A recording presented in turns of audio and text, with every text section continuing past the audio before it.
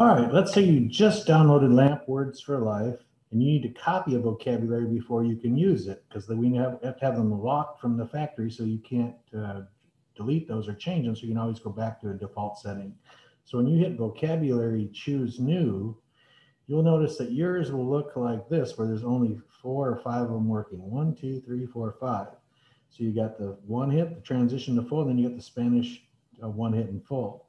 You have to copy one of these before you can use it. So this is how you do it. I'm going to start over at the beginning just because this is how you copy a vocabulary. You hit vocab, choose new, then you go over here where it says menu, and the 4th one down says copy a vocabulary, which makes perfect sense. So you touch that, and then it says which one of these do you want to copy? So I'm going to hit the one hit. Now you get to give it a title. I'm going to call mine JH for my name, John Halloran, one hit. You could do a description, but you don't have to if you name it right.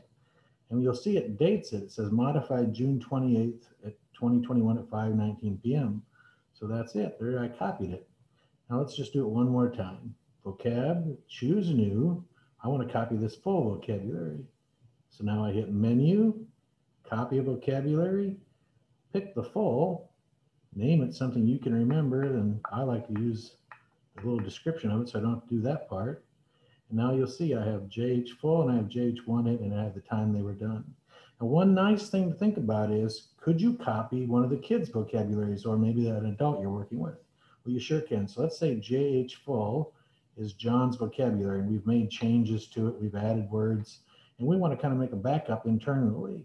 One thing you could do is you could go to vocab, choose new, then you could go back to menu again and do copy vocab one more time. But this time, look, instead of doing one of these, you can go down here and say JH full, and now you could date it or something. You could name this 6-21 or something. And you wouldn't really have to do that because it dates it for you, but this would give you a way to give it a backup name. But if you pay attention to the time and date on there, you wouldn't worry about it as much. Okay, that's how simple it is to copy a vocabulary. I hope that makes sense. And when you get it from the factory, they're all locked. So you have to turn it into one of these unlocked padlocks so that you can make changes and use vocabulary builder and that sort of thing. I hope that does help you.